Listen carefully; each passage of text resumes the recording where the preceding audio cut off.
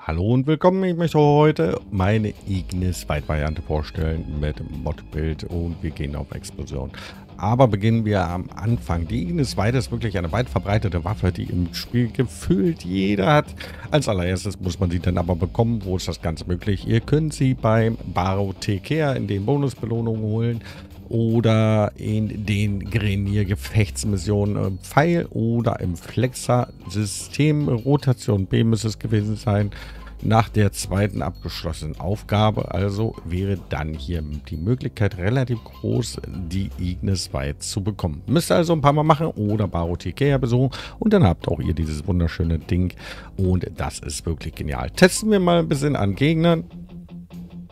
Und dazu entscheiden wir uns dann auch wirklich für Gegner, die nicht immun sind gegen unseren Explosionsschaden, sondern wir nehmen wirklich die großen fetten Grenier mit ihrer dicken fetten Rüstung Level 200, um dann am Ende auch ein bisschen die Schadenswerte zu sehen. So, jetzt haben wir unseren ansteckenden Faden, das kann man ja nicht anders sagen, von der Explosion quasi.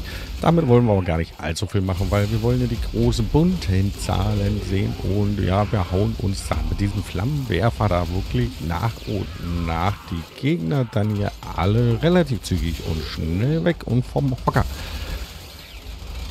2 sind noch übrig. So, und was? Der steht aber noch. Dann den letzten Schaden auch noch zu diesem Gegner. So, das war es schon gewesen zu unseren Gegnern. Also die größeren Gegner, da ist die Waffe wirklich genial ausgebaut. Und deswegen schauen wir uns das Bild an. Ja, Tennos kann euch sagen, das Ganze mit der Ignis 2 zu bekommen ist relativ einfach.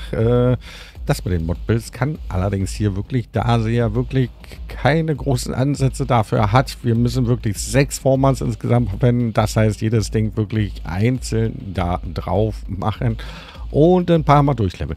Aber dafür gehen wir auf Explosionsschaden. Dieser Explosionsschaden, der macht so nebensächlich, steckt der Gegner im Umkreis von 5 Meter an und bringt sie ins Taumeln. Das ist schon mal auf jeden Fall genial. 30% des Basisschadens ist natürlich nicht viel, da diese Waffe ja nicht im Einzelnen schnell viel Schaden macht, sondern wir haben ja einen Flammenwerfer, also eine Waffe, die nach und nach dann richtig, ja, erstmal in Schwung kommt und ihre Schadensmenge dann quasi nach oben raushaut. Wir haben 7-fachen Crit-Multiplikator, 42,5%ige Chance auf Crit mit drin. Da müssen wir definitiv den Crit erhöhen, damit wir mit unserer Waffe hier wirklich gut arbeiten können. Wir haben insgesamt, ich glaube, 200 Schuss Munition waren es. Insgesamt können wir bis zu 800, glaube ich, dann mitnehmen. Die Einkerbung haben wir als allererstes in den Mods drin für erhöhten Schaden, dann für Crit-Schaden, geteilte Kammer für Mehrfachschuss, was macht natürlich noch mehr Schaden. Also den Mehrfachschuss, der macht hier schon ordentlich Sinn und den kann man da richtig gut einsetzen und gebrauchen. Denn Scharfsinn für Crit-Schaden, schweres Kaliber für mehr Schaden, dann also Schaden bei Gewehre. Dann setzen wir auf Explosionsschaden, also Kälte und Hitze. Das macht dann zusammen unseren Explosionsschaden und damit ist die Waffe dann bang, auch schon stilpesttauglich und größere Gegner, hatten wir gerade gesehen, sind damit kein Problem und die müssen auch nicht unbedingt ins Schema passen. Also mit dieser Waffe, die kann man einfach reinhalten, solange die Munition reicht, ist das Ganze kein Ding und kein Problem. Das reicht mit dem Schaden definitiv aus und wir können uns unter Umständen dann auch noch erhöhen, indem wir unsere Strahllänge zum Beispiel verlängern. Das Ganze könnte man dann über Excelus noch machen. Da müsste aber noch eine Forma drauf. 6 Stück, ich glaube, das reicht definitiv. Und dann als letztes den Punktangriff mit Crit-Schaden.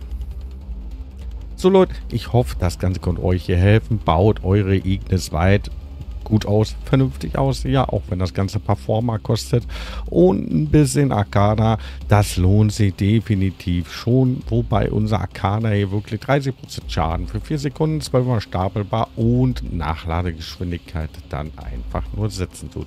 Lasst also gerne, wenn euch das Ganze hier helfen konnte, ein Like da oder abonniert sogar den Kanal und ich würde mich natürlich auch über eine Kanalunterstützung dann sehr freuen. Über ein Super Things.